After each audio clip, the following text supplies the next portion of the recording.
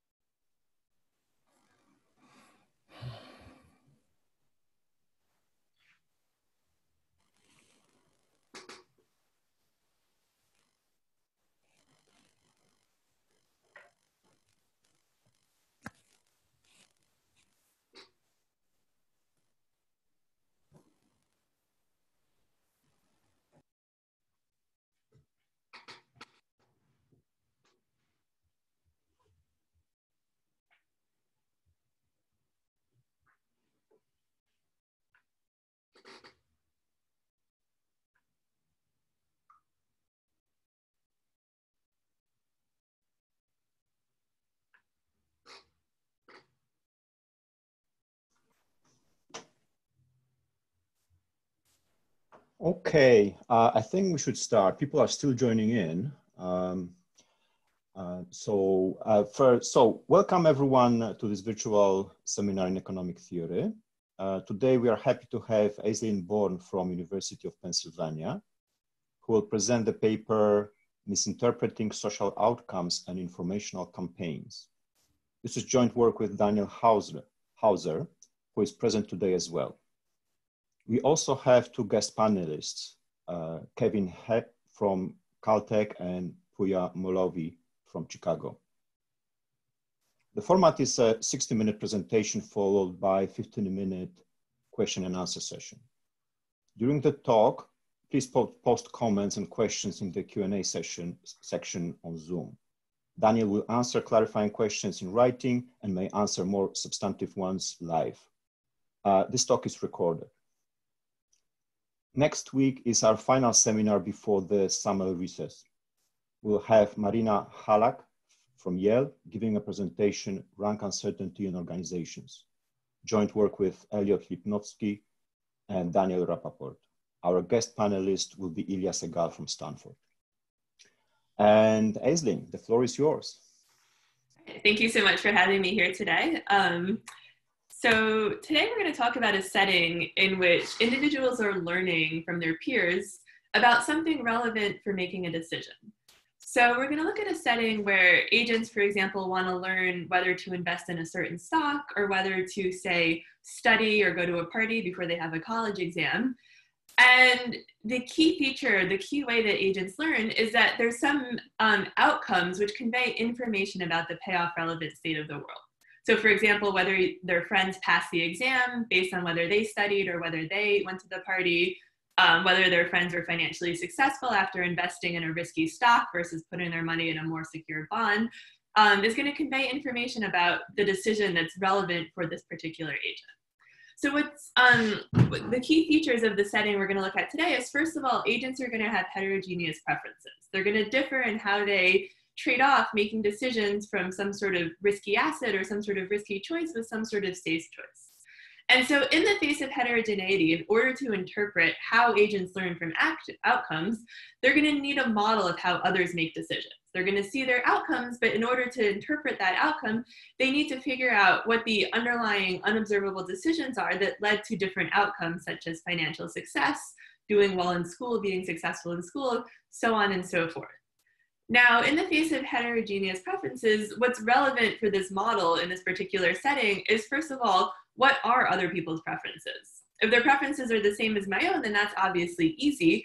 But once there's different types of preferences in the population, then we need to understand or have some sort of model of what these other preferences are. And then second of all, we also need to understand how frequent these different types of preferences are in the population. So what the preferences are, as well as how prevalent each type of preference is. So based on evidence from the psychology literature, often this model in the face of heterogeneity becomes a lot more difficult for the agent to get exactly right. So in a classic social learning model, or a classic model when agents are learning from some sort of relevant outcomes or actions of their peers, we assume that there's just a single type of agent, and therefore it's relatively easy to figure out how exactly to extract information from the relevant outcomes. But once we're in this space of this heterogeneity, as we can see, the model is a lot more complicated, and there's systematic evidence from psychology that agents systematically misinterpret the decisions of their peers in some way. So we're going to look at a setting with social misperceptions, and what this means is that an agent's model of how others choose actions is potentially incorrect. So maybe they think that their friends have similar preferences to them, and therefore they use their own preferences to interpret the outcomes and therefore back out the actions of their friends. Maybe they think that others are quite different from them. They think in some way that they're unique. And so in this case, they potentially think, look, I would make this decision, but other people would make a different decision. There's something unique about me that makes me make this decision. And so the key question we want to look at in this framework is, how do these types of social misperceptions impact learning, long-run learning about the payoff relevant state of the world? So there's going to be two key cases that we look at in the talk today. The first is what's called pluralistic ignorance in the psychology literature. And this is where agents underestimate the similarity between their own preferences and the preferences of others. So when this is relevant is a context-dependent question. Pluralistic ignorance often arises in settings where someone is, for example, estimating the extent of someone else's social inhibition, how confident someone feels when they're speaking, how embarrassed they feel when they, for example, do something embarrassing. Often people think that, they have this sort of negative trait, such as being embarrassed when they're speaking or feeling really, really judged or perceived by others, but they think that others are less likely to feel this way. They think it's really unique to them that they're sort of really nervous when they're speaking, or that they're, for example, feeling really embarrassed about something they did in front of other people. So in this sense, the context is relevant. If there's pluralistic ignorance, then we're going to show that this is going to impact learning in a particular way. Pluralistic ignorance specifically is going to lead to cycles between efficient and inefficient action choices. Whereas the other case we're going to look at today is what's called the false consensus effect. This is essentially the opposite of pluralistic ignorance. It's where agents or individuals overestimate the population prevalence of their own preferences. In other words, they think people are more similar to them than is actually the case. And again, when this arises as context dependent, it often relates to people's propensity to choose certain risky behaviors, such as smoking, adolescents' perception of peer sexual activity, people's enjoyment of certain activities that if I enjoy it, I think more people are also likely to have similar preferences and enjoy it as well. And we're going to show that this type of social misperception impacts learning in a fundamentally different way than the pluralistic ignorance effect. In particular, the false consensus effect can lead to incorrect learning and persistently inefficient action choices, even though there's enough information to learn the state in the absence of any social misperception. And then the second piece of today's talk, once we have a good sense of how the different types of social misperceptions impact learning, is we then take a look at a policymaker and say, what if, for example, a public health agency or some other government agency could release information to try and counteract these inefficient choices? So we've seen from the first part of the paper that inefficient choices arise in either context. The way that they arise depends on the context, but in either case, in the long run, agents are making inefficient choices. Now we want to see, well, how should we release information to try and overcome these inefficient choices and restore efficient learning to the setting? So we're going to look at a simple case where the policymaker can release public information about the state or potentially reveal the hidden action choices behind select outcomes. So for example, a school could do case studies where they say, look, these students were really successful, here were their study habits, or these students were really unsuccessful and here were their study habits. Or they could do something like a public health campaign to release information about, say, whether vaccines are safe or whether smoking is a safe or risky health behavior. And then the question we're going to ask in this context is, what is the optimal duration and targeting of such a public health campaign, and how does this relate to the underlying form of the misspecification? So the two features of the policy we're interested in are, first of all, the duration of it. Do we need a long-term intervention? In other words, do we need to release information infinitely often, or will a short-term intervention be effective to steer people back onto the correct path? And so we're going to show that the answer to this crucially depends on the form of the social misperception. And then the other feature we're interested in is whether the policymaker would want to reinforce efficient choices. In other words, when agents are making efficient choices like choosing not to smoke, or say, for example, wearing seatbelts if that lowers the risk of being hurt in a car accident, will we need a public health campaign to reinforce those choices? Or do we need a public health campaign when people are making the inefficient choices, for example, not wearing a seatbelt or potentially smoking and not realizing that it's linked to lung cancer and a host of negative health outcomes? And so again, we're going to show that the targeting, whether we want to reinforce the efficient choice or correct the inefficient choice, is going to depend on the underlying form of the social misperception. All right, so a quick literature review. Since I only have an hour, I don't have too much time to go into the literature, but this paper is going to build on the classic social learning literature started with Bichadani, Hirschleifer, and Welch and Banerjee. Those papers look at a setting in which agents learn from actions. They have private information, and then they learn from actions, and potentially the coarseness of their actions won't reveal all of the information conveyed in their signals, which can lead to inefficient herding. This setting is a little bit different because we're looking at learning from outcomes, which are a stochastic function of hidden actions. So here there's no private information, but the actions are going to map into outcomes, which convey information about the state. And so in that sense, it's a little more similar to recent work by Alex Walitsky, who also looks at a setting in which agents learn from their peers' outcomes. In relation to the model misspecification literature, this has been a growing literature within economics lately. It looks at questions about how do agents learn when they misunderstand or have an incorrect model of key features of their particular setting. So the first paper, one of the first papers in economics looking at this was Nyarko in 1991, looking at a setting in which a monopolist was misspecified about certain features of the demand function. There's been a rich set of papers that look at model misspecification in a social learning setting more recently, related to how agents may misunderstand the correlation in past actions, and how agents may misunderstand other key features of the environment, as well as a more technical literature within model misspecification that looks at questions like, what is the equilibrium concept we should be thinking of? Esponda Puzo derived the Burke-Nash equilibrium concept, which has been the go-to equilibrium concept in settings of model misspecification. Another more recent work looks at the general convergence properties of more general misspecified learning settings. And so in this paper, we're going to use some of these general results, including work that Daniel and I have in a companion paper on social learning from actions, to take those general convergence results and apply them to this particular setting with social misperceptions. Also to highlight, Tristan Gagnon-Bartsch has a paper that looks at learning with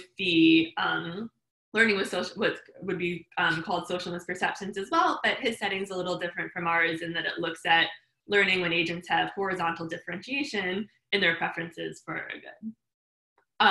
There's also a rich literature in psychology on social perception bias. Most of these are empirical papers that document the existence of things like the false consensus effect and pluralistic ignorance, and try and figure out which context which one is relevant in, as well as there's an older literature in statistics starting with Burke in 1966 that looked at learning with model misspecification in a setting in which information just exogenously arrives and an individual is learning about the state. So the key thing about either social learning settings or active learning settings, like some of the other model misspecification papers in economics, is that the information that arrives endogenously depends on the beliefs of the agent. In other words, what action they choose depends on the history, and therefore how they interpret that history. And so it's a little bit trickier to analyze because here we have a process that essentially depends on the whole past history of outcomes.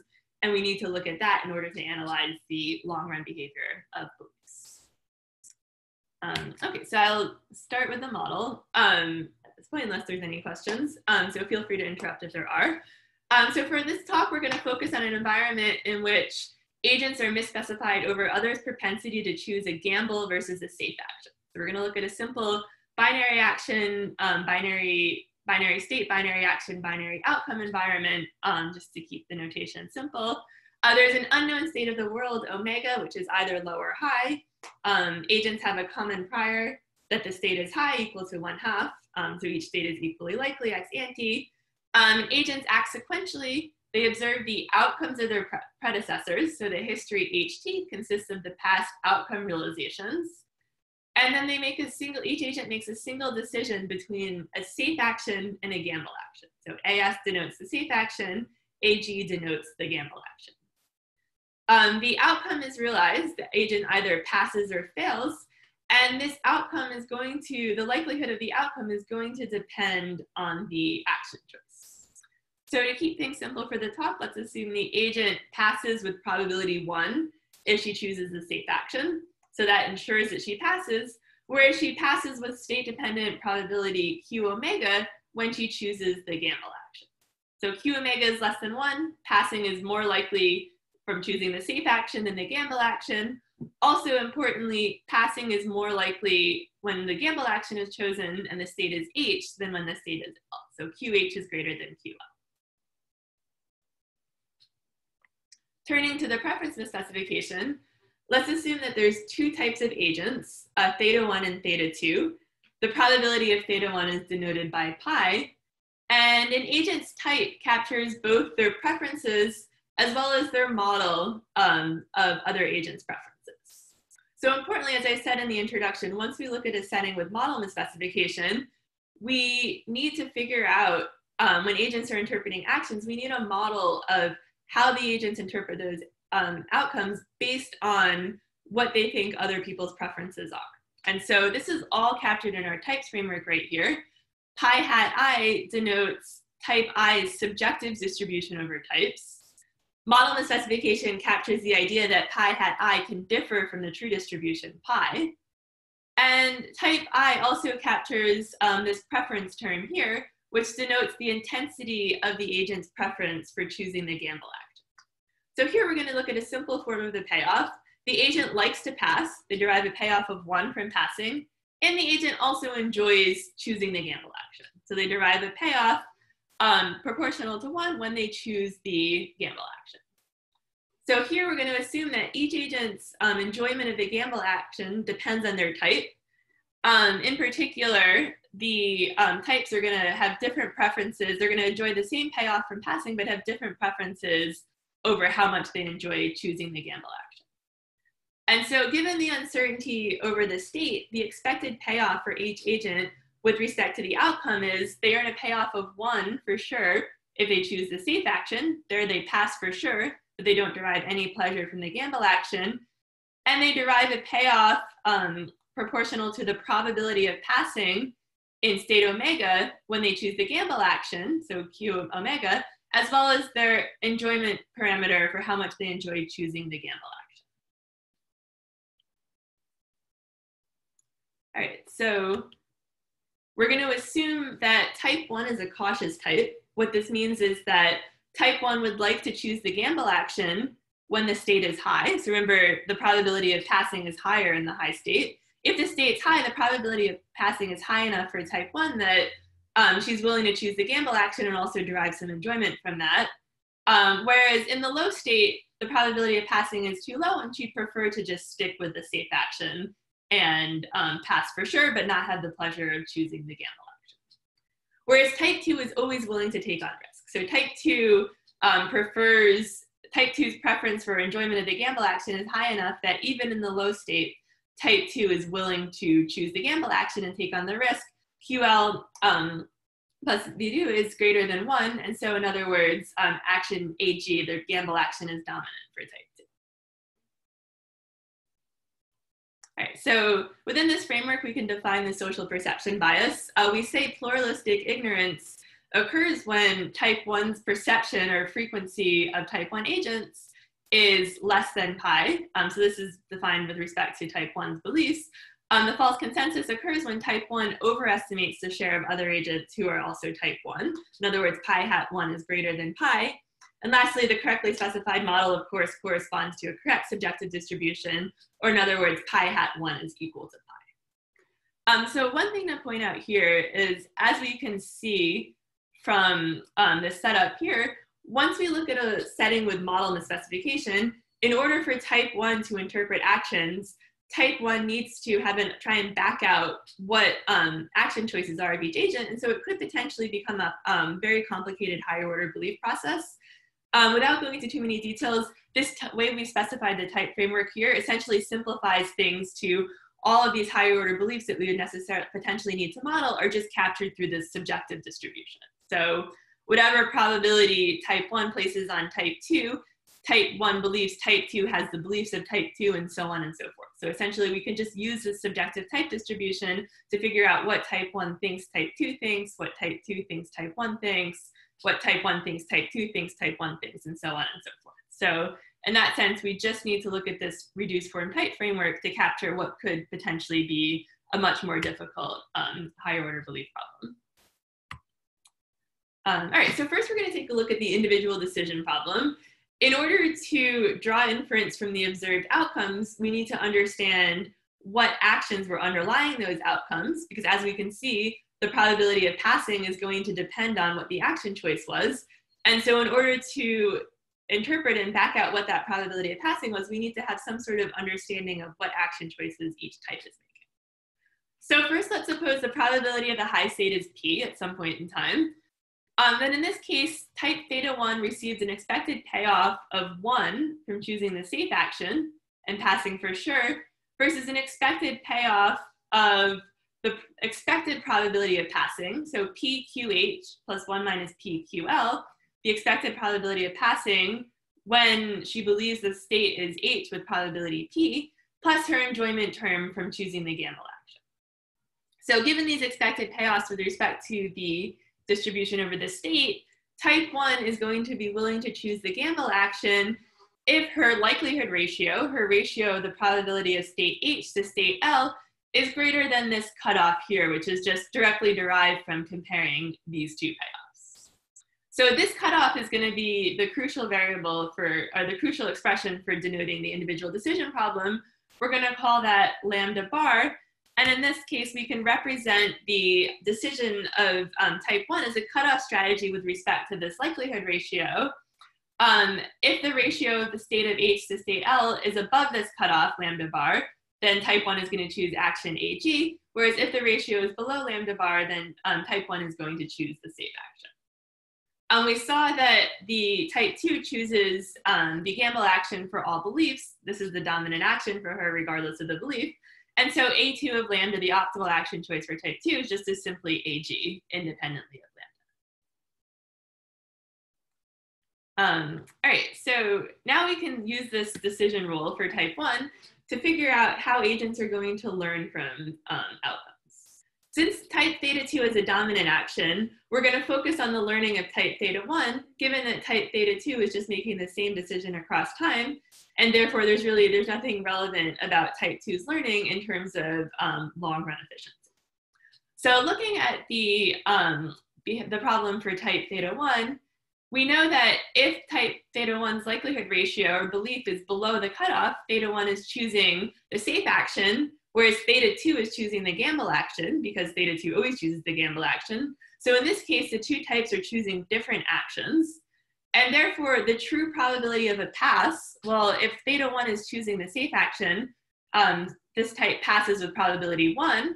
The frequency in the population is pi, so the probability of a pass is pi from the probability theta 1 passes, plus the probability of theta 2, 1 minus pi, plus the probability that theta 2 passes, given that she's choosing the gamble action. So this is dependent on the state. Again, it's Q omega.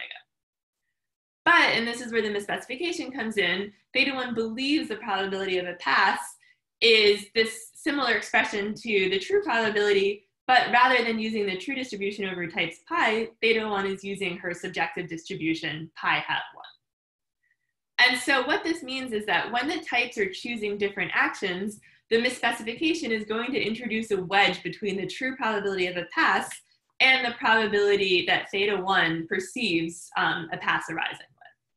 Whereas in contrast, if the likelihood ratio, if pi is greater than, if lambda is greater than lambda bar, so in other words, if the ratio that type 1 assigns to state H versus state L is high enough, then type 1 is going to also be willing to choose the gamble action. And so in this case, both types are playing the same action. The agent is still misspecified, but it's not influencing how she interprets the outcome. So in other words, her subjective probability of a pass is equal to the true probability of a pass. Both types are choosing the gamble action. And so this is just equal to the probability of a pass from the gamble action when the state is omega. So in other words, when the types are playing the same action, then in this case with the false consensus effect, the misspecification is not having any impact on how type 1 interprets outcomes. Could I ask a question? Sure. It seems the key is essentially, right, we're sort of looking at for what values of lambda does the misperception lead to a correct belief about others' actions and thus a correct interpretation of the outcome as a signal about the state. Now, suppose your environment were one such that, like the mechanical type, the type was a dominant action, or instead dominant on the safe action instead of the gambling action. Then it seems, right, like for low values of lambda, you will have a correct interpretation, but everyone will be choosing, I guess, the safe action. And I guess it's learning just stops there, sort of. And then on the other side, people will be, right.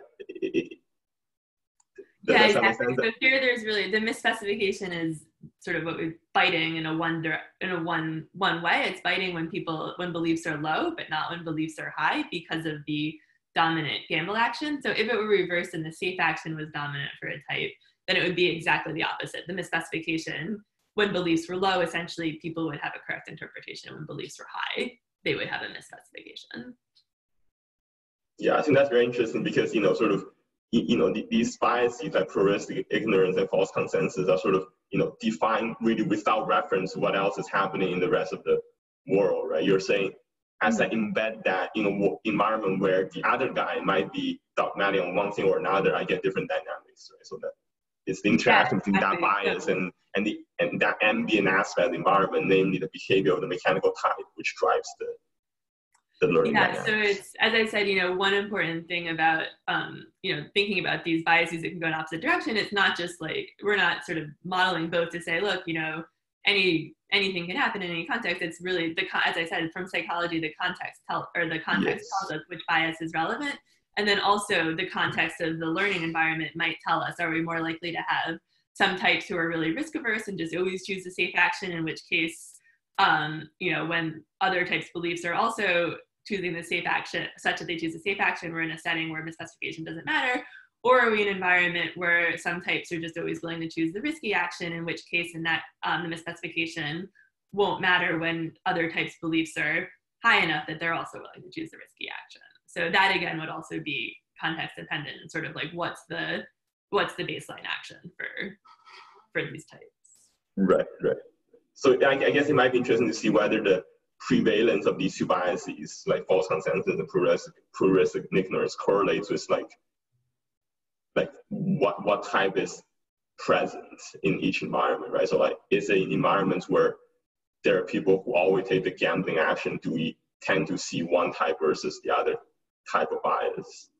So that would be, so I always, when I teach misspecification to my graduate students, I always say that this is really a literature that should stay close to empirical work, because once you start looking at a world where you're not just disciplined by, say, having a correct model and correct beliefs, there's a lot of different directions in which you can start to go. And so it's really, it's important to discipline the directions that are actually realistic in terms of what do we actually see in terms of people's behavior. Like, can we sort of make predictions about what people's models are and how they relate to context, so that we know which of these is relevant, or, can we, as you said, it would be really interesting to see, maybe it's really only in the contexts we're interested in related to risky decisions. People are more likely to have the false consensus effect if one type is choosing the gamble action for sure, but people are more likely to have pluralistic ignorance in contexts where one type is choosing the safe action for sure.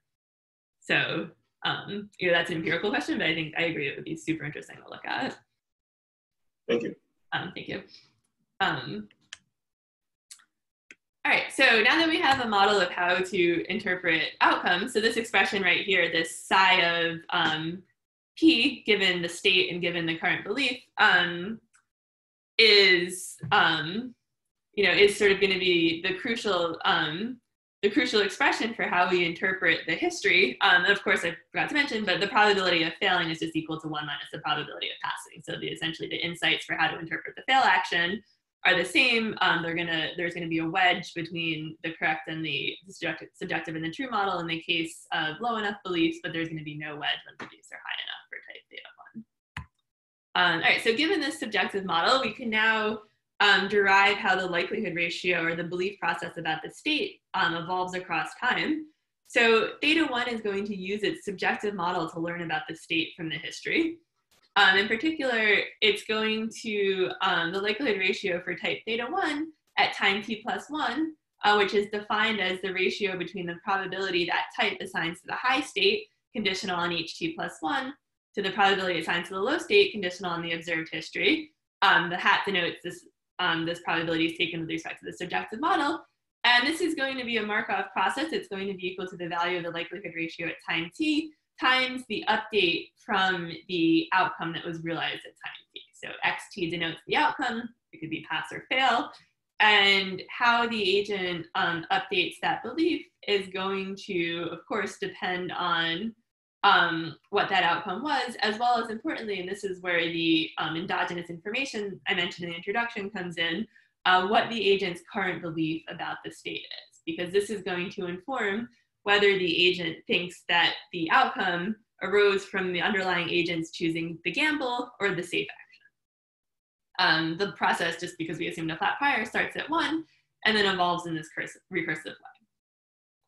So here we can think about, we have this likelihood ratio process. The subjective model determines what the updates are, determines what the new value of this process is after observing an outcome, but the underlying true probability of each outcome, so the psi expression, is going to govern the transition process. In other words, the probability that each outcome arises, and therefore the probability that the likelihood ratio moves to this new belief.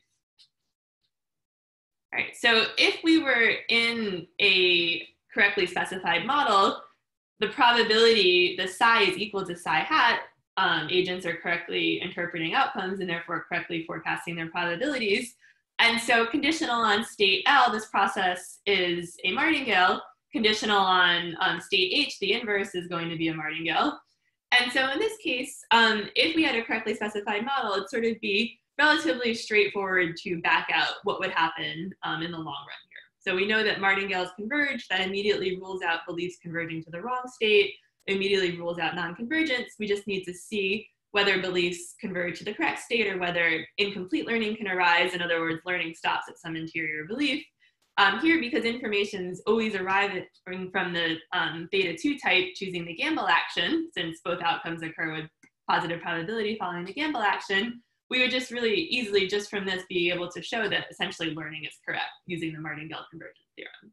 So really the wedge, from a technical perspective, the wedge that misspecification brings into this model is that when psi is no longer equal to psi hat, this process is no longer a martingale.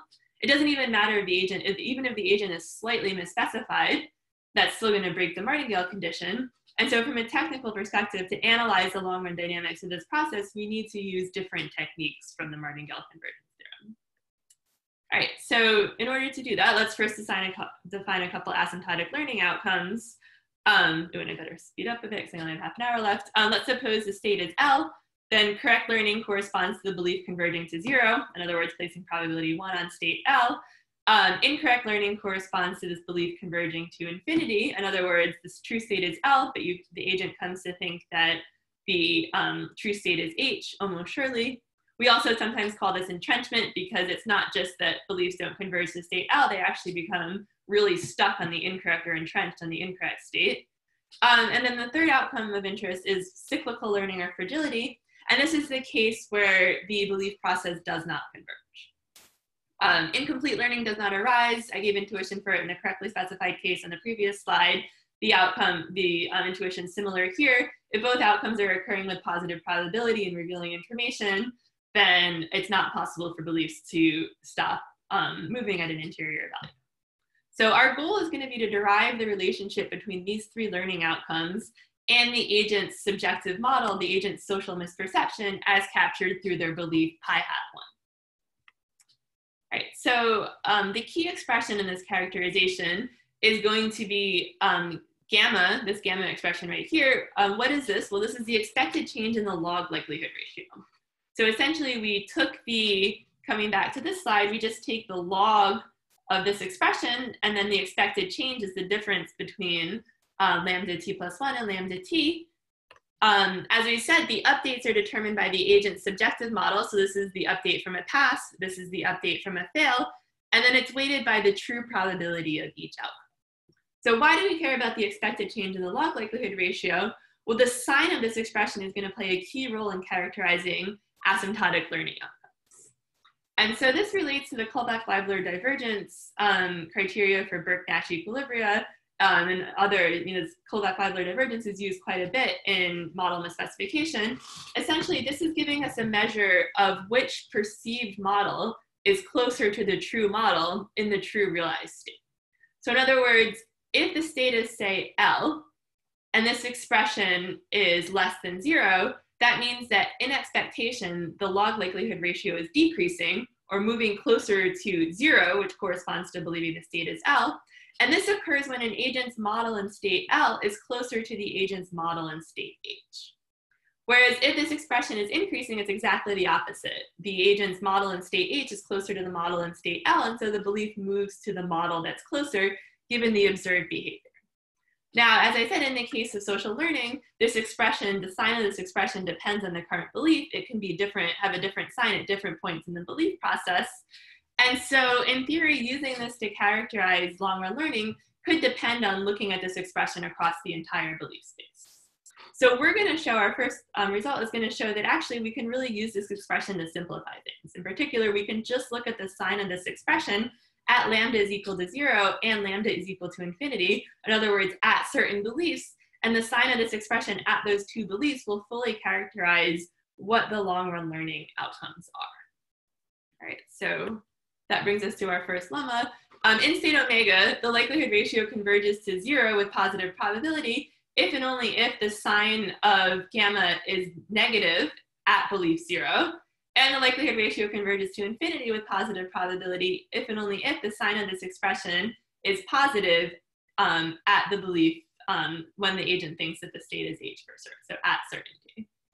Beliefs converge almost surely if either of these two first conditions hold, and otherwise beliefs almost surely do not converge.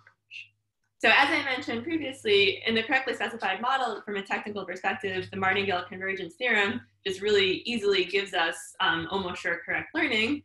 Here we can't use the Martingale convergence theorem, but these results related to the Kullback-Leibler divergence are going to give us a really simple characterization of long-run learning outcomes, even though we can't look at the Martingale convergence theorem. And so one thing to point out here is that these expressions in the lemma depend on an inequality, whereas the Martingale condition for the correctly specified model was an equality. And so here we can see that even if we move things around a little bit, if we perturb the model and therefore change gamma slightly, it's still going to preserve the sign of this inequality. So we can sort of look at things nearby models in a much easier way using this expression than using a condition that's based on an equality. All right, so this lemma here is an extension of Theorem 1 and Daniel and my other companion paper that looks at, in this paper we look at learning from actions and we look at a general model setting with model misspecification. And so essentially we can apply this result to a setting with learning from outcomes and then also to this particular social learning setting where agents have social misperceptions. Was there a question? I have a quick question about the lemma. Could you have a case where with some probability lambda goes to 0, with some positive probability goes to 0, with some positive probability goes to infinity, or is it, can you rule that out? I can't see that from the lemma. You mean that it can converge to both with positive probability? Yeah. Yeah, so that's possible. So this is just saying it converges to 0 with positive probability if and only if this is less than 0. as I said, because this expression depends on the current belief, both of these conditions can be satisfied. Yeah. And so if both of these conditions are satisfied, then, so essentially we could have another bullet that says if both of these conditions are satisfied, then beliefs converge almost surely, and they converge almost surely to, well, essentially we know that from the third point, and then clearly beliefs converge almost surely, so either condition is satisfied. Given that combined with the first two bullets, they have to converge to either outcome with positive probability. So it's not— And you have examples where that happens, actually. Yeah, so it's going to happen in this paper. Okay. Both conditions can be satisfied, and whenever that's the case, so that's not an empty condition, that they can both be satisfied. Yeah. In that case, we can get both learning outcomes. So that's something we would call path-dependent learning. If more than one learning outcome can arise with positive probability, then essentially the initial sequence of outcomes is going to determine the long-run learning outcome, or the long-run learning. And so in that sense, you could have two different populations that were separated from each other. They could both have exactly the same model, but just because of what early outcomes arose, they could converge to different long-run beliefs, despite having the same models. Okay, so to take a look at asymptotic learning, let's first suppose that agents' beliefs are close to thinking the state is L. So lambda is approximately 0. In this case, type 1's choosing the safe action, type 2's choosing the risky action. And so here we can, I have this derivation here. We don't need to exactly look at this expression, but sort of the key point is that gamma is actually really easy to derive. And once we put some structure on the specification like we have here in our paper. So gamma is something that we can easily derive the expression for and take the sign of in particular forms of model specification. What we're going to do now is use this lemma to derive gamma at the different possible beliefs, 0 and infinity, and then see how the sign of gamma depends on the agent's subjective model. So we're going to vary pi hat 1, do a comparative static on how the sign of gamma is changing as we move the agent's model from the false consensus effect to pluralistic ignorance through the point of being correctly specified. So when the true state is L, then in this case, this expression we can show is decreasing in the agent's subjective model, and it's negative at the true belief pi. How do we know it's negative? Well, as I mentioned, in the correctly specified model, the likelihood ratio is a martingale.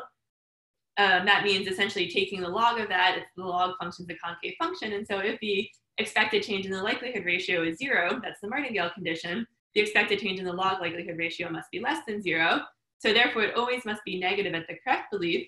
And then when we can show that it's decreasing in pi hat, we can show that essentially there exists a cutoff such that this expression will be negative for high enough beliefs, and this expression will be positive for low enough beliefs about the share of type 1 agents.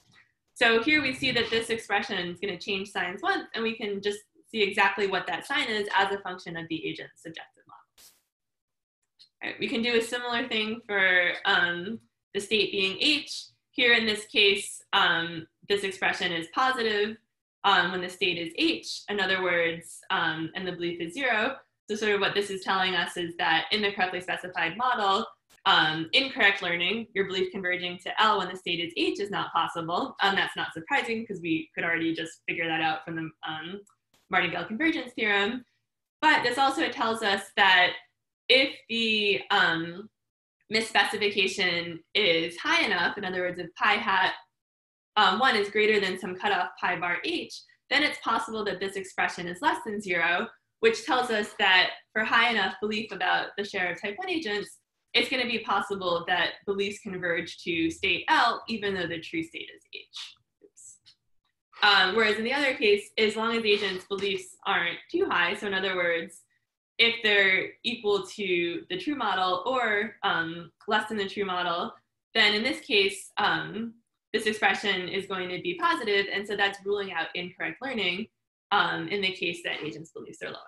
So essentially, we can go through each of these cases for the comparative static exercise and derive how the sign of this expression changes with respect to the parameter. Here, in the case of beliefs being close to state H, we know in state H, both types are choosing the gamble action. And so in this case, even though agents are misspecified about the share of each agent, they're both choosing the same action. And so as we saw, the misspecification didn't affect how agents updated their beliefs when beliefs are near infinity. So here in this case, the likelihood ratio behaves as in a correctly specified model when beliefs are close to state H. What this means is that there's no incorrect learning in state L. In other words, the sign of this expression is less than 0, preventing incorrect learning in state L. And the sign of this expression is positive in state H, which allows correct learning with positive probability in state H. These come in just directly from our lemma. Okay, so taking these together, we can see that once we determine how gamma depends on agent's beliefs pi hat at the two certain beliefs, we can then use this to see what the long-run learning outcomes are for each of the cases of social misperception. So first, let's take a look at pluralistic ignorance. This is the case where pi hat 1 is less than pi. In other words, agents are underestimating how similar other agents are to them.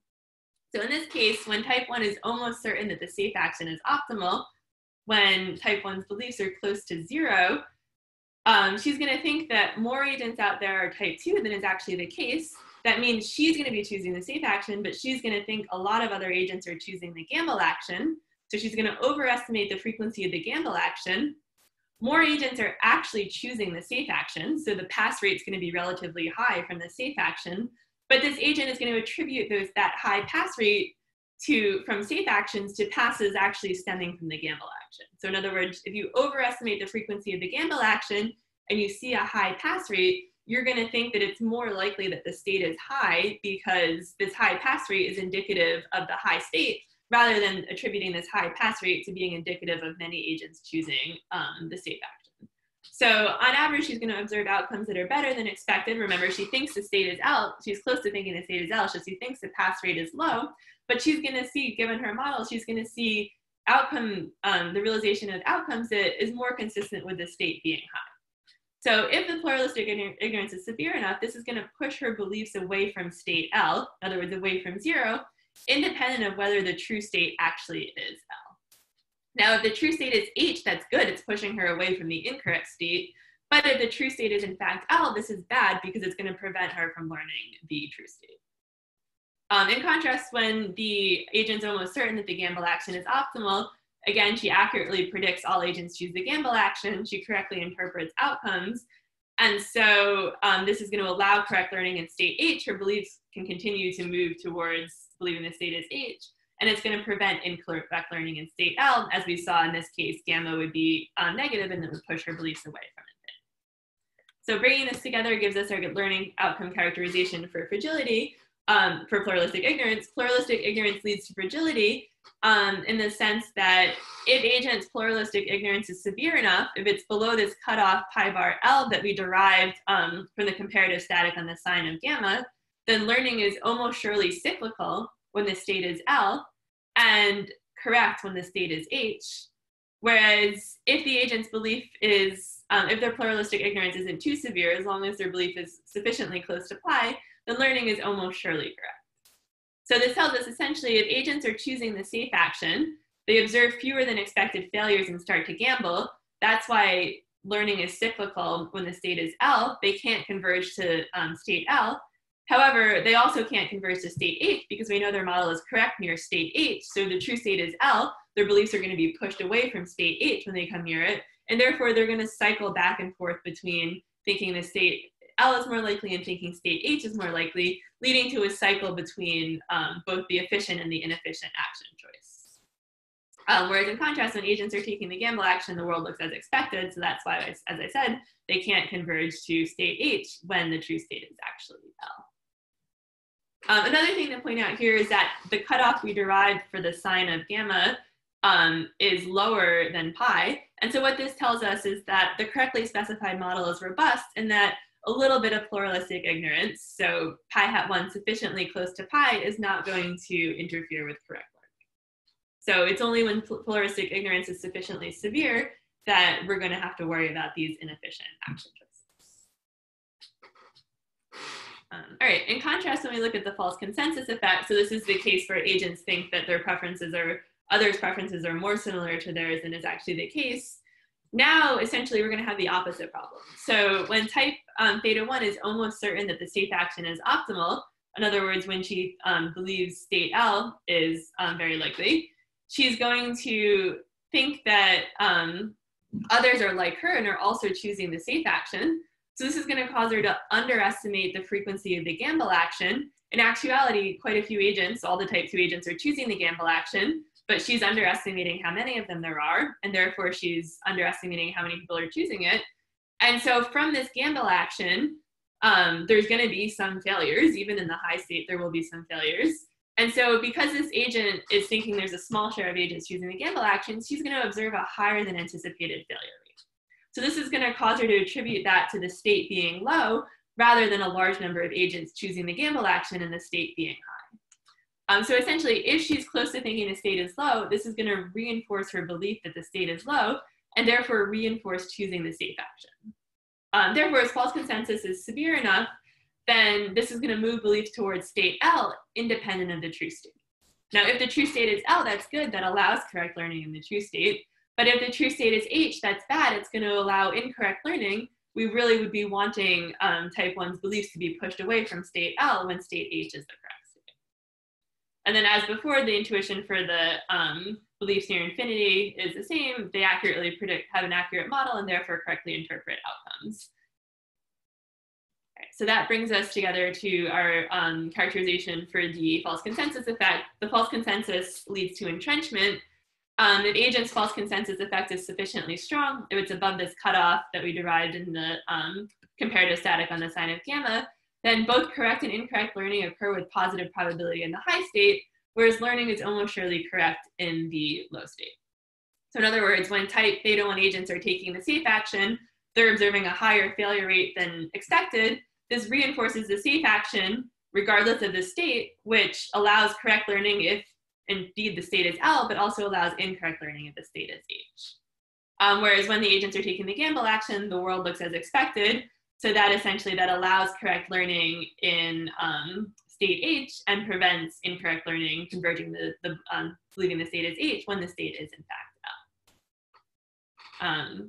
As before, this cutoff is strictly greater than the correctly specified model pi. And so again, we have a little bit of leeway. As long as the agent's false consensus effect is not sufficiently severe, learning is almost surely correct. They can be a little bit misspecified and still sort of interpret outcomes close enough to correctly that it doesn't interfere with how they learn the state. So now here, essentially, we again have inefficient action choices. But here we have a different pattern of long-run action choices. With some probability, they'll be efficient. And in the long run, learning is correct. And with some probability, every agent will be choosing, or every type 1 agent will be choosing the inefficient action in the long run. We have about 9 minutes. Okay, cool. So just to point out here, related to Puya's question, here is a case where both correct and incorrect learning occur with positive probability. And so with the false consensus effect, we potentially, we have path-dependent learning where different populations could observe the same, sort of have the same model of the world and the same understanding, and yet converge to different beliefs just based on the pattern of outcomes they actually observed. Okay, so I'll take about 5 minutes to go through the information campaign's results. I'll just go at a bit of a higher level since I don't have a lot of time, and then I'll wrap up so that we have time for a discussion. So now that we see that inefficient choices arise in either case, let's suppose that an information planner can release a public signal about the state in each period. In particular, we can choose some precision for that signal, rho t, between 1/2 and 1, of some binary public signal, L or H, where this precision captures the probability that the signal matches the state. Releasing information is costly. The cost of releasing a signal of precision rho is going to be increasing in rho and convex. The uninformative signal, so 1/2 is an uninformative signal, it's just equally likely in either state. That's going to cost 0. And as the precision becomes arbitrarily precise, the marginal cost is going to converge to infinity. All right, so a feasible policy is going to be measurable with respect to the filtration generated by the outcome and public signal process. We're going to assume the planner has a correctly specified model. Agents anticipate the planner's model, but believe the planner is misspecified. All right, so now if agents learn from both the outcomes and the public signal, we can also look at the likelihood ratio process. It's the same as before, except now we add a component for how the agent updates from a public signal, depending on whether they observe a high or a low signal. And this can potentially counteract the misspecification about the outcome. All right, so our objective is going to be for the planner to select the cheapest policy to restore the asymptotic rate of learning in the correctly specified model. And sort of our motivation for looking at this objective is that we want to see, if there was no misspecification, we know there'd be sufficient information to learn the state.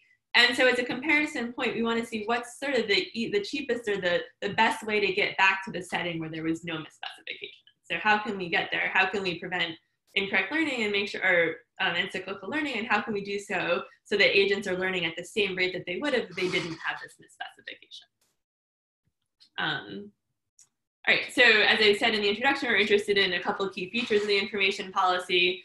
Duration, so whether we need a temporary or permanent policy. A temporary policy corresponds to an informative signal being released finitely often, almost surely. The permanent policy corresponds to an informative signal being released infinitely often, almost surely. So essentially whether the information campaigner can just step in and release some information, and then at that point, agents will be back to learning as they would have in the correctly specified model, or do they need to step in a more permanent way? And then also corrective or reinforcing, depending on whether how information is released related to the current value of beliefs. Do they release information when the agent's choosing the inefficient action, or do they release information when the agent's choosing the efficient action, or also potentially both? So these are obviously either one or the other occurs. Here we can have a policy that's both corrective and reinforcing, or just one. A policy is uninformative. In other words, there's no intervention. If the precision of the signal is just uninformative, it's 1/2 for all t, and otherwise it is informative. All right, so in the case of pluralistic ignorance, we saw that the issue is that beliefs are fragile in the low state. So when the safe action is optimal, beliefs are going to be fragile. So essentially here we need to release information to reinforce the efficient action. If beliefs are close to 0, the agent's going to be prevented from correct learning in expectation. And so in that case, we want to release information to reinforce the efficient action. If we ever stop doing so, if we end the intervention, then beliefs would again begin to drift away. And so therefore the effective policy must be permanent. So in the case of pluralistic ignorance, in state L, every optimal policy is reinforcing and permanent. Its cost, and then we can do some comparative statics on the cost. Its cost is decreasing in the extent of the pluralistic ignorance and increasing in the share of type 1 agents. Whereas when the state is H, there exists an optimal policy that's uninformative, and this is because in this case, we see that the agent could just learn the correct state on her own. Whereas in contrast, the false consensus effect, the learning outcome we have to worry about is entrenchment. In other words, when the state is high, but agents come to think that the state is low. And so in this case, when the beliefs are close to 0, thinking the state is L, but the true state is H, then we need to prevent this incorrect learning by releasing information to correct this inefficient action choice. So choosing the safe action when in fact the gamble action is the optimal action. Once agents are choosing the efficient action, we know that on their own they can converge to learning the correct state. And so once they're choosing the efficient action, no further intervention is necessary. That means that the optimal policy is temporary. You can intervene to correct inefficient choices, get agents back on a path to having their beliefs close to correct, but the state is H, and then stop the intervention and just let agents continue to learn on their own from outcomes. So in the case of the false consensus effect, when the state is H and agents' beliefs are, the false consensus effect is sufficiently severe, every optimal policy is corrective and temporary. Otherwise, there exists an optimal policy that's uninformative, whereas in the L state, there's an optimal policy that is uninformative, because here we don't have to worry about incorrect learning. Okay, so I think I'm just about out of time. Here we started with a simple informational intervention where the social planner was releasing public signals. We could also imagine that, here the reason the specification is impacting learning is because agents can observe outcomes but not the underlying action choices. And so maybe an information planner, instead of releasing public information like say a research study, could rather, after observing outcomes, reveal the underlying action for some cost. So in other words, if we see a student passing and doing really well in school, or a person sort of not doing very well from using drugs, we could sort of reveal their underlying action choices and say, you know, look, this student, here are their study habits. Here's what they did. Let's do a case study about an inspirational story about how this student studied really hard. On the flip side, we could have a cautionary tale where we say, look, this person failed. Here's the underlying actions that led to that failure. This is a cautionary tale to warn you about how actions map into outcomes. And so from this perspective, we can sort of use the same tools that we've developed to look at the optimal policies related to inspirational stories or cautionary tales. The results from this case over here about temporary versus long-term policies and corrective versus reinforcing would be similar to the case of public information. You sort of, in the same case that you'd want a long-term policy for public information, you'd also want a long-term policy for revealing actions. But then we can also ask the question of which should you do? Should you tell inspirational stories, cautionary tales? Should you do both? This is something we're actively working on right now. We can sort of show whether you'd rather reveal actions after failure or success, and how that depends on the underlying parameters of the model. In the interest of time, I'm not going to go through this, but we're hoping we can have some nice insights relating to properties of the model to which of these two you'd rather do. All right, so in the last minute, I'll take a second to conclude. As we showed in this paper, misspecification can lead to belief cycles and incorrect learning. That's already an insight that we know pretty well from the model misspecification literature in social learning. Here, we show that these inefficient choices are possible to offset with an information campaign. The features of the optimal policy are going to depend on the form of misspecification, whether we want to intervene infinitely often or whether we want to just do a temporary intervention. And then the structure of when we intervene in terms of what action choices trigger an intervention. And here we want to, how we balance these forces and really depend on the underlying form of the misspecification. So as I said, this is a project we're actively working on. We'd love to hear comments. A couple of things we're thinking about going forward is looking at the discounted case. So looking at a slightly different objective for the social planner, where they want to, say, maximize some discounted sum of agents' payoffs. And then we can look at things like the cost of delay. Potentially, it's more costly to delay when we're worried about entrenchment than when we're worried about fragility. And then also looking at things public versus private information. We looked at public signals, but maybe it would be better to release private signals to agents in order to help them learn rather than a public signal. So we can also look at questions like that. All right, so thank you very much. And at this point, I'm done with what I had to say. So happy to open up the floor to questions. Thank you very much. Well, excellent talk. You did cover a lot of material, but you are right on time. So the way we are going to proceed is this is a Q&A session. We are going to give floor to our panelists to have maybe give us some last comments or questions or indeed discuss a few issues. To the audience attendees, if you have any questions, let us know. We are going to unmute you and we can have a conversation. I have also some questions. So Kevin or Puya, who wants to go first? I have a pointer to working papers on one hand, and then like some suggestions for future work on the other hand, but it's not super related to type. If someone has something that's more immediately related, they should probably go first. Mm-hmm. I have a question about the part of the model. I can ask that, and Kevin, then you can go ahead after. So your assumption is that you have the agents have dogmatic beliefs when it comes to pi. They have this pi hat, and it's a point belief. They think it's exactly pi hat. Have you thought about what would happen if they think that maybe there's so that they have a prior, they have a full support prior that allows for the possibility that pi is the true proportion of agents? In that case, you would be learning about two things, both the state and the fraction of the agents. So in general, the key assumption that divides model misspecification from model uncertainty is whether the true parameter is in the support. of the set of parameters that are entertained. So we look at a really simple case where the agent just entertains one value of pi hat, and they're wrong. We could imagine the agent also, say, entertaining a set of values for the share of types and then jointly learning about the two. If pi is in that set, then we'll be in a setting with model uncertainty. If pi is not in that set, we'll be in a setting with model misspecification. And sort of the key thing that arises when we're looking at model uncertainty, so let's suppose pi is in that set, then in that case, we potentially have an identification problem because you're learning about, as you said, you're learning about two parameters. You're learning about the share of type 1 agents, and you're also learning about the state.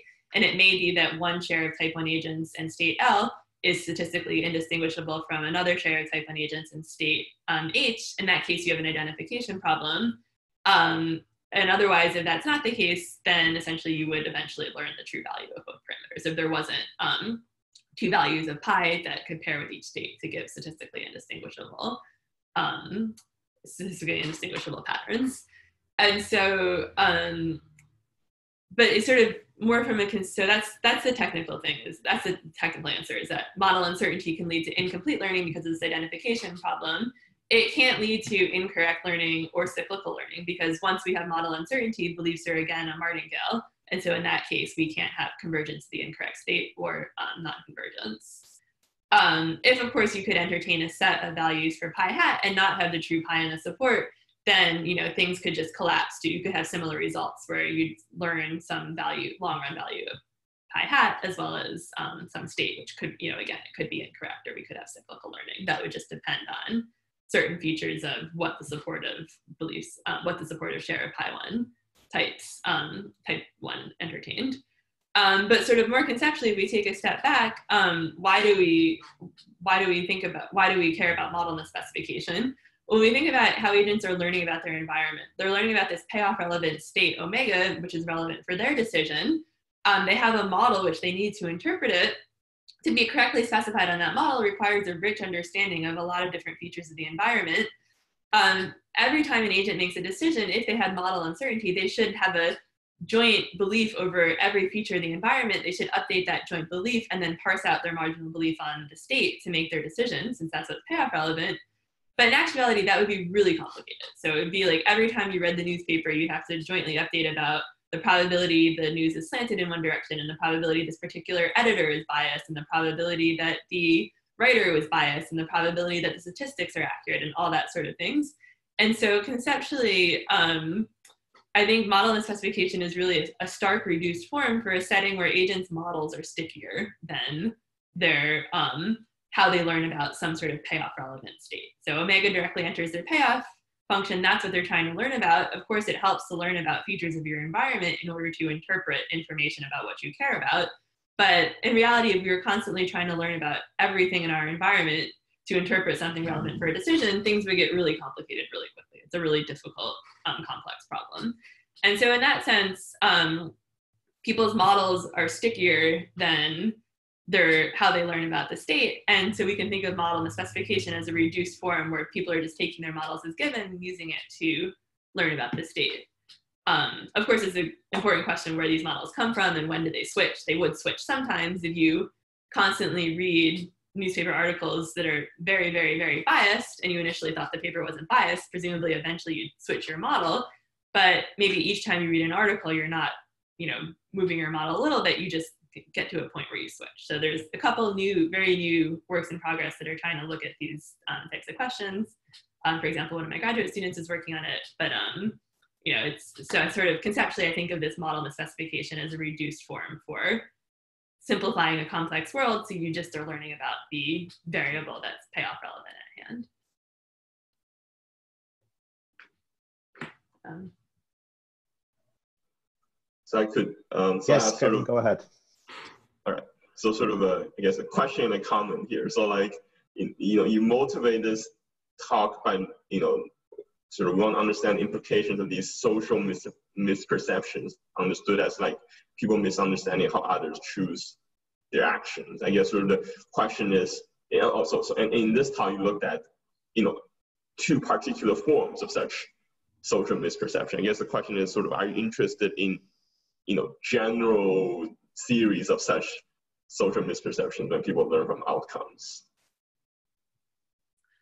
So we are interested in more general settings than what we considered in the talk. So for example, you mentioned what if the type that you what if the type that's different from you is, say, more likely to just be really risk averse and choosing the safe action versus the risky action. So in that sense, we are interested in some other ways we can conceptualize this, but we're not interested in sort of an arbitrary setting where agents are misspecified over the type space, because we view that more as our companion paper is looking at sort of a very general social learning setting to derive conditions for long-run convergence and long-run outcomes. And then the reason those conditions are useful and interesting is to take them to more applied settings like this one in order to examine particular forms of misspecification and see how they impact learning.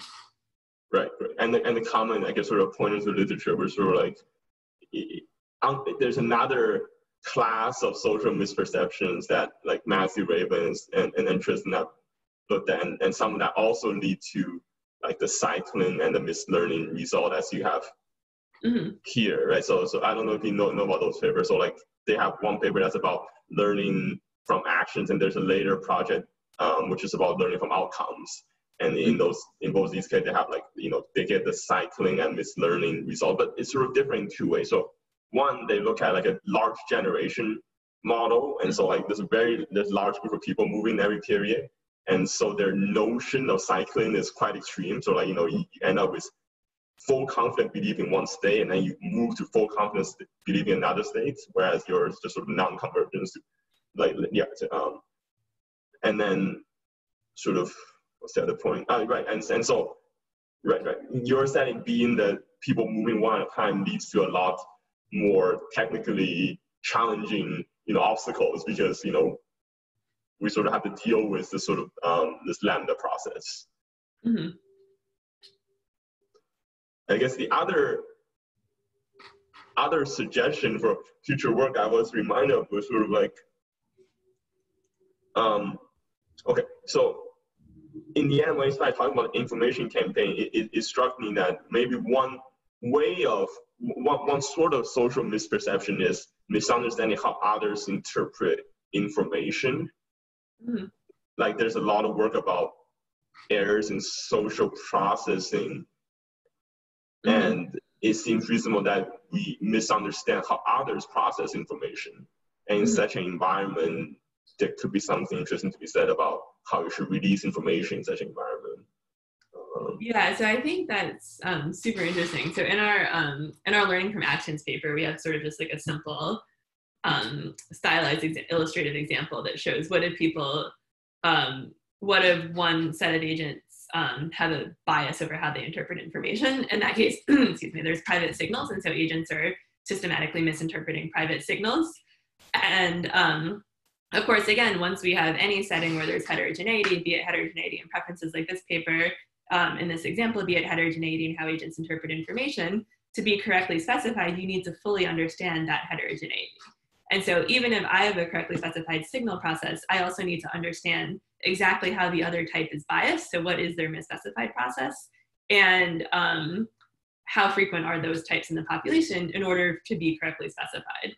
And so there we look at a case where it's sort of an extreme false consensus effect, in the sense that one type is misspecified about signals, one type is not, but both types just think everyone else interprets signals the same way they do. They don't understand. And so sort of the key takeaway from that example is that when one type is misinterpreting signals, the type that has a correct model of the signal distribution has exactly the same severe implications for long-run learning as the type who's misspecified, even though that type is correctly interpreting signals, essentially, and it's just coming through the channel that they're misinterpreting others' actions now because they don't account for the other people incorrectly interpreting signals.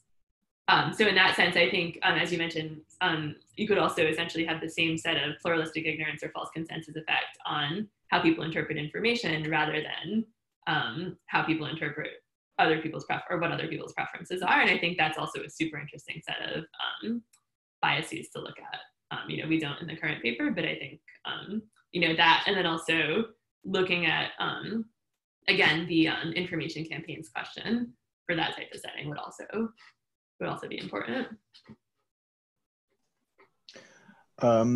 Okay, we have another question from Puya. Please go ahead.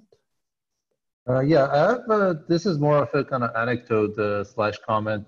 So one thing I think that's a robust finding is that college students, they always misperceive other people as drinking a lot more than they actually do. And so one of the most effective interventions that people do in colleges is just to reveal like the frequency of drinking by other college students. So there are these campaigns that like say a typical student drinks this often and has this many drinks. So in the context of your model, an intervention like that would be just revealing kind of the share of people who have taken a particular action, or maybe even revealing the true pie. But I understand that's not going to do anything here because people have dogmatic beliefs. But if you just tell people the fraction of people who've taken a particular action, do you have a sense of how that would change the outcomes? Yeah, so I think, I mean, the way I would think about augmenting this framework to capture that would be, you know, as I said, sort of conceptually, when we think about people's models as being sticky, you know, we need to model how people would update their models. And so at least the papers I've seen that have tried to do that have used some sort of switching rule where essentially once the pattern of data generated by your model becomes unlikely enough, crosses some threshold, you essentially use switch models. So it's not Bayesian updating, it's more like a switching process. So we could try and incorporate it with that. Or I think, you know, another way that sort of practically we could do this sort of thing if we wanted to look at information campaigns is, let's just suppose agents have a model, let's even say full support prior over pi hat, over pi, but they just behave as if they essentially take their expected pi and then use that to make decisions when they're getting information about the state. But maybe they could still, when they get information that's directly about their model, maybe they learn about their model, whereas when they get information that's directly about the state, they learn about the state. And so in that sense, we could think of, you know, probably it's not possible to perfectly reveal pi, but we could think about the information campaigners revealing signals of pi. You know, like in this sample of 100 college students, this many went out drinking, which is, you know, that example is like one of the sort of classic examples of pluralistic ignorance. And so we could see in that case, how would you have to release information about the type distribution? What sorts of patterns of information release would we see in order to, I guess you'd want to get agents' models close enough to correct. And in that case, we know that once their model is close enough to correct, then the intervention can stop and we can just let people learn on their own. So definitely, I think, you know, sort of that may be more feasible in some contexts than others as a type of intervention, but it's for sure an important one. And, you know, I think sort of pinning down exactly the right way we want to think about agents updating models versus the state would be, you know, would be sort of crucial to putting a little bit more, making sure we sort of could look at that within a tractable setting. But yeah. I don't know if Daniel has anything he wants to add. Can I talk? Yeah. A third thing we can do, which isn't about updating models really, but we can just we can have more than one agent act in the same period and then have the designer reveal information about the number who chose to drink or not in the previous period or something like that. Yeah. And that's, I think I have that worked out somewhere, but that's relatively similar to sort of our revealing actions. Okay. Since we reached a quarter past, we are going to continue conversation afterwards, but the official part is over. We are going to stop recording now. Aislinn, thank you very much for giving an excellent talk, and our panelists and Daniel for attending, and all attendees as well. Just to remind you, next week we have our last seminar before the break. Thank you very much. And if you, to the attendees, if you want to be part of conversation, please let us know. We'll unmute you and we can just keep chatting. Thank you very much. Thank you. Thank you. Okay, Francesco, you wanted to? Yeah, I just wanted to ask